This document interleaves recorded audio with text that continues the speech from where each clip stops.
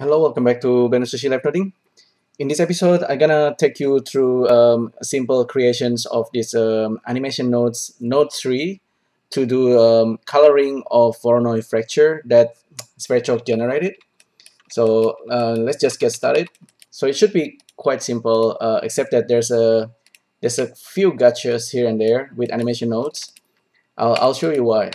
Okay, we start with a box using Sverchok, and we're gonna output the bmesh viewer right away. So box and bmesh viewer will give you like a real object here in the scene. So it's just like a box. And I'm gonna do a quick Voronoi using Sverchok. So I'm gonna use a scripted node light, and here we're gonna create a Voronoi 3D nodes. We're gonna pipe in the box polygon data, and it's gonna be the output. And for the points, we need to just maybe scatter some random vector. Just do it like that. So we have Voronoi fracture already happening. You can further randomize it if you like,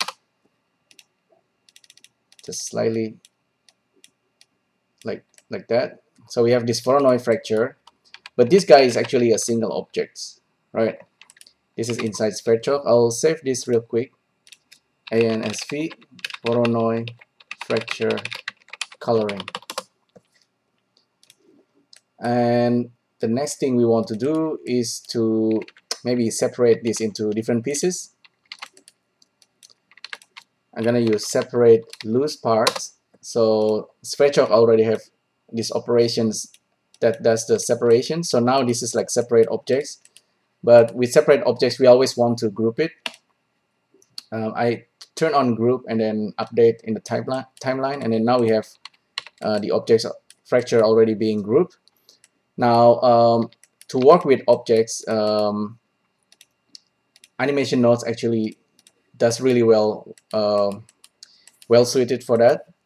So if we go to animation nodes and create node 3, we can simply get the objects from group. So this is the alpha group that Sverchok generated, and inside it there's a Voronoi fracture. And now what do we want to do? We want to change the color of the object. So we since this is Blender render, we can use the object attribute color for this. So objects plug into this guy, and this is actually a multiple values. And yeah, we need to give it material first for this object. So back to Sverchok and just assign it a material, but I'm gonna manually create it because Sverchok will create a cycles material. For this task, we're just gonna use object color, Blender render, turn on object color, and assign it. So now each fracture already have this material that respect the object color, which is this guy over here. So we can colorize it manually, but we want to do it procedurally using animation nodes. So the way to do it, let's see, combine color. If I'm not wrong, combine color can actually do it, but this say list have different lengths. Okay, this will not work. And if we don't have like a random color nodes, so we kind of need to use random vector.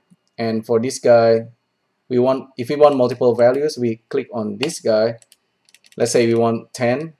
We don't know the number of the objects. I need to count it yet, but for now I need to kind of pipe in the vector into this hue, saturation, and value. But apparently this combined color is not yet vectorized. So that's the gotcha that I was talking about. So if you're using like a separate vector, you want to separate this random vector value, it doesn't work. So that's kind of unfortunate, but don't worry about that. We can kind of still use the loop of animation nodes. So we have this a number of random vector, random 3 value XYZ, okay, and we want to loop it. We can loop it using, if we hold these nodes and tap W, and just loop through the vector. So loop will actually loop through the vector value in this list, and inside of the loop we can simply pipe in the color. So separate vector, this guy goes into the hue, saturation, and value, and we can use RGB, HSV, doesn't matter, but the output's gonna be list of color. So we're gonna click here, type in color list, and plug in the color there. So this become our little simple node 3, which is our loop, but the output is this list of color, and this should go in there and should actually work, but it doesn't work because the number is incorrect. Lists have different length. That's something you always need to keep in mind when using animation nodes. The number needs to be correct. So get the list length, plug into the count of this. So we should have this random colored object. We can randomize the seed. If you see like a black color, that's because with the random vectors we actually get a value that's under 0. We can make it absolute if I'm not wrong. Just use math, and let's see if we have this absolute value. Okay, absolute. We can pipe it like this.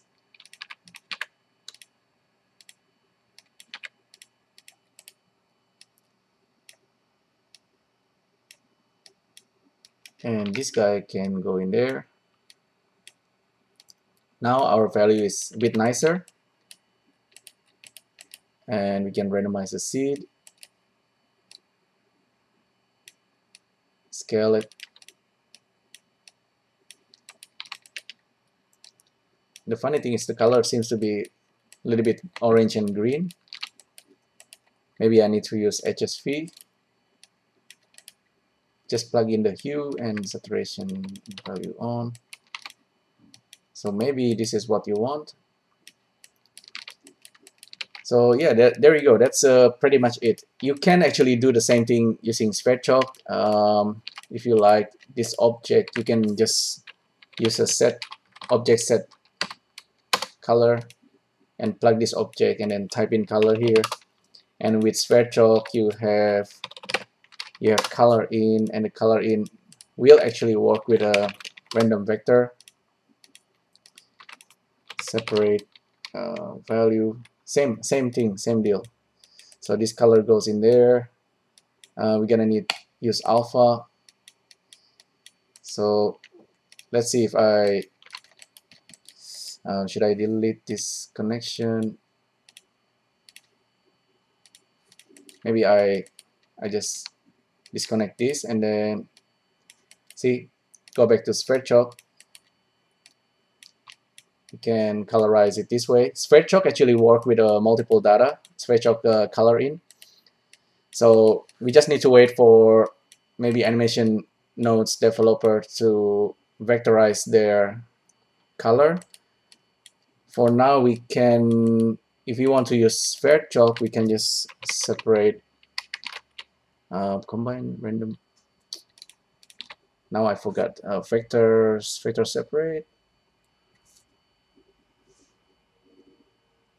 A vector out, and just plug it in. We can do it this way. And same here, same deal. We need to use a absolute.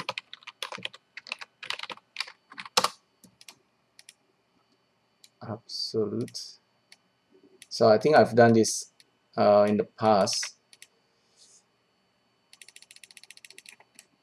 There you go, same result. No big deal. You just learn like 2 ways of doing things. How to colorize a fracture of objects. And this guy is actually separate. With Sverchok, you can actually modify the color of each pieces without separating them if you use the color vertex. But that's just another thing. So So I can increase the number of fracture, no problem, and I can increase the number here as well. It should work both way in Sverchok and also in animation nodes. What's the advantage of animation nodes is that you can easily kind of doing color manipulations, like you can animate the color, for example, and you can also easily transform objects. Let's say like scaling each pieces like this. It's actually easier, quite easy to do in animation nodes. Let's see if I reconnect this to color. Where is it? So object color list, object set. So I'll go back to Sverchok and I will disconnect this. Back to animation nodes, plug the color and the objects, set this to color, turn on multiple values. So it's a bit, that's nicer as well. There's a bit of overlap.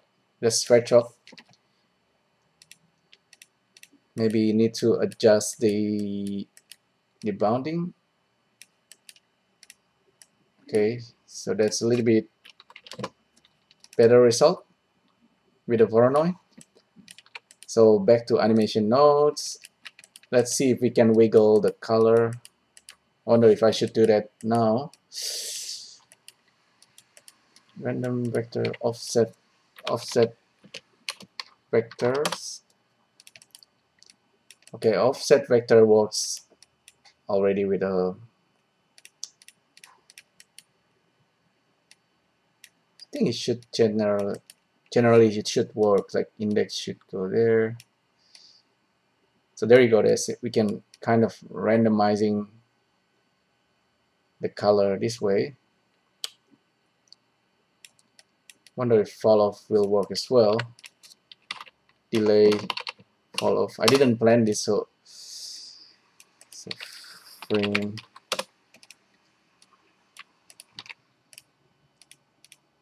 Yeah, it seems to be working. It looks like kind of slow, but it shouldn't be slow if we turn on to 3D view full and then just run it. Okay, seems like it's a bit slow. Maybe it's calculating Sverchok as well. But other than that, this is actually working. So that's pretty much it for this live noding. Let me know what you think. Any question, suggestion, let me know in the comment section below, and I'll see you in the next video. Thank you. Bye.